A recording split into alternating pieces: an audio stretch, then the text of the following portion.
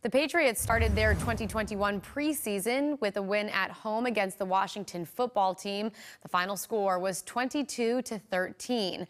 And while the victory didn't count in the standings, Patriots fans are thrilled to be back at Gillette for the first time since the 2019 season.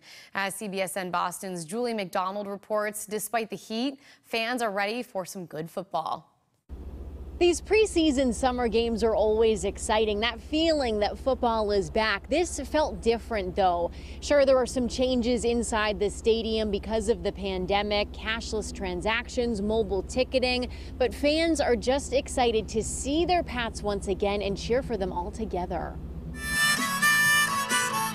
Patriots football is back. Music to fans' ears as they were welcomed into Gillette Stadium for the first time since the pandemic began. We're pumped. Couldn't get in here early enough to enjoy the day and spend some time together and see the Pats. After COVID kept us all apart last year, the little things, the tailgate traditions and preseason summer fun just feel so much sweeter.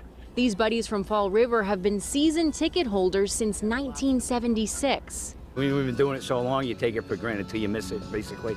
It's just like everything else, you know. We're back. Young fans will, of course, grow up in a bright, brand new era for the Patriots. And I'm excited to see Mac Jones play.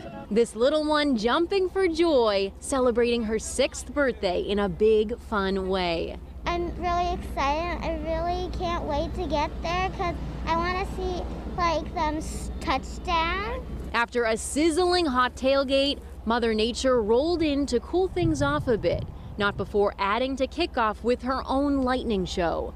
New England fans know football season won't feel like summer for long. A little too warm, but you'll be wishing that it was warm in December. Go Patriots!